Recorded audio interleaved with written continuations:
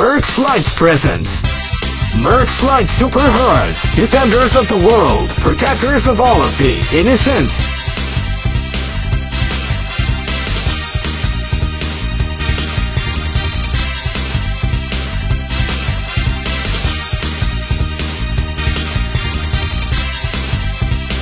Fighting against evil Decepticons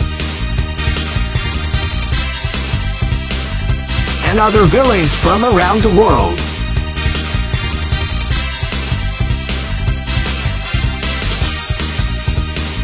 Full Prime and his amazing friends. Kamikaze Nukers Reborn.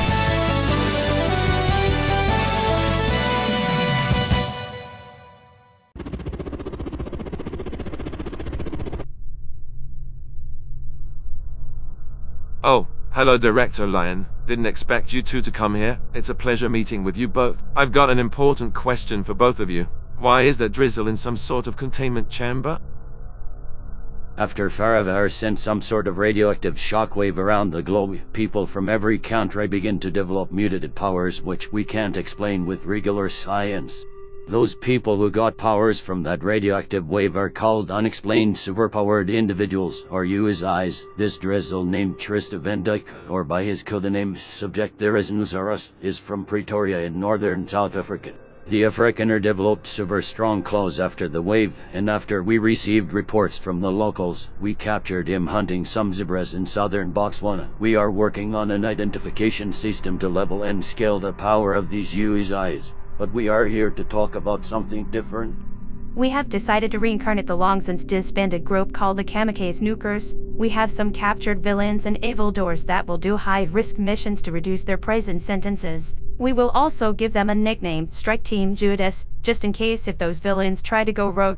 We implanted microchips in their brains which will cause them to go into a temporary paralysis. We have the members of Strike Team Judas ready to go. They are ready to be on their first mission. Here they are. Listen up, Strike Team Judas. Yes, sir. We have selected you 8 because we have found out that we could teach some of you troublemakers some respect by sending you all on a suicide mission. Not just a dummy now, am I? Not just a dummy now, am I? Not just a dummy now, am I?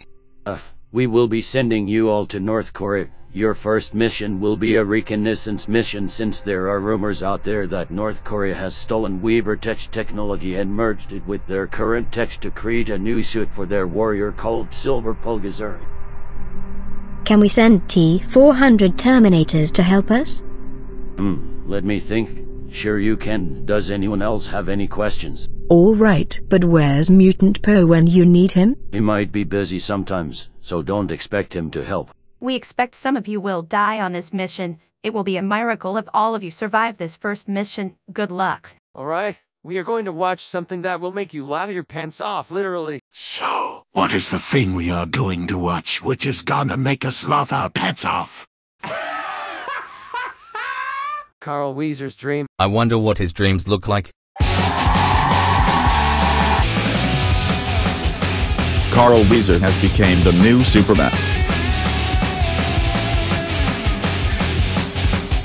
Alright, take my picture.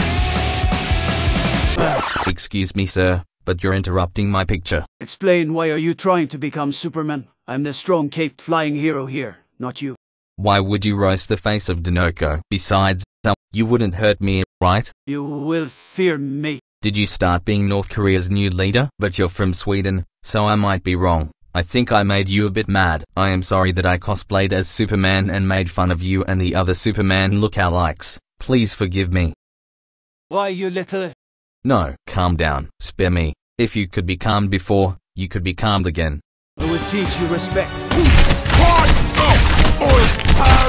Crafts for Bunny has become rogue. This is the best day of my life. The ghost love me.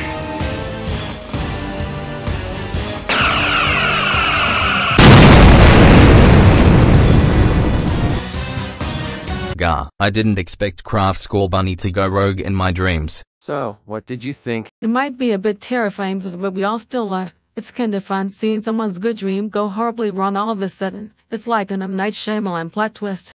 I am glad it made you guys laugh. And let's hope that Craft Score Bunny does not go rogue just like in the dream.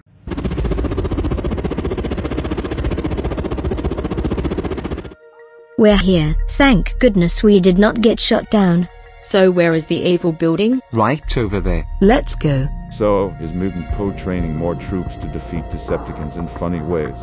He's called Poe Prime now, Pete. Oh, sorry, Whipple. I though Merc became Mutant Poe again when the news found out that Poe is back.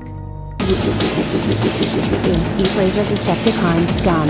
You're like going ham on those guys. I am a bit surprised. Attack and detonate some order. I don't wanna have us lose focus. We've got a job to do. Well done, Stinky. You all shouldn't have done that. Uh-oh. You will all die. Hail to the Supreme Leader. Not just a dummy now, am I? How did you do that? I thought my upgraded suit was invincible. It's collective reflection. You all pay for that. The guards will kill you all. We have T-400s to help us, you know. Well, North Korea seemingly has endless amounts of troops, so we better run. Roger, roger.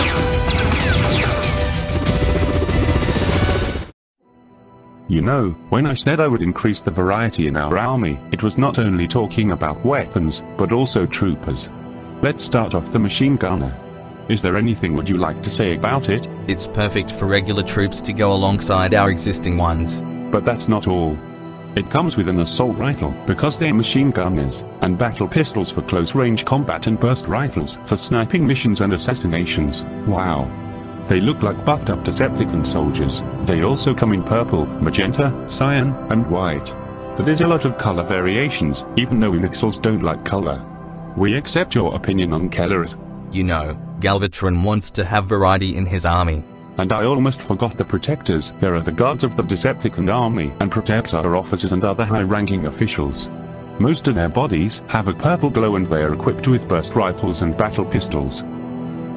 They are pretty nice. I think I would want some protectors guarding me just in case an Autobot tries to assassinate me. Then we have the Rocketeer, the biggest of our standard soldiers.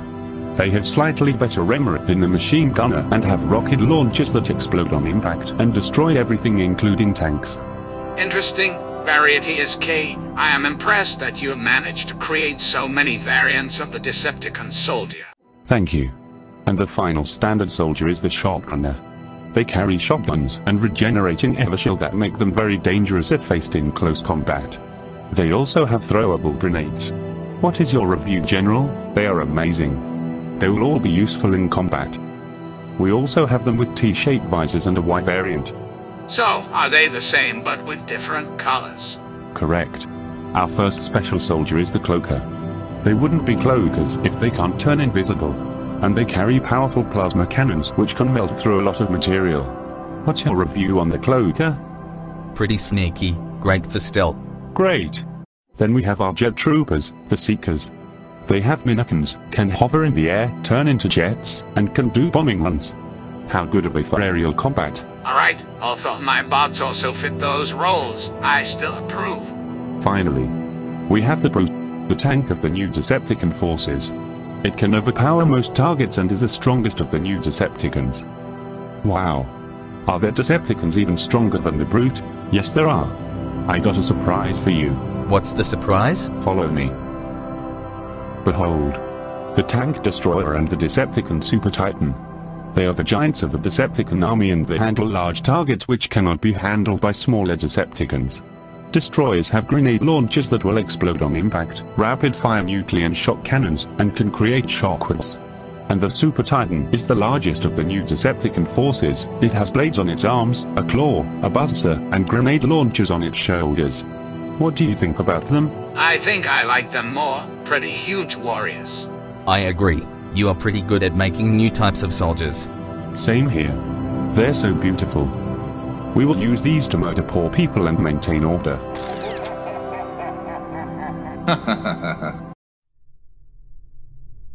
Bored. Why do I have to guard this guy in the chamber? It could have been anyone else, but why me? Why do I all of a sudden have a feeling of fear behind my back?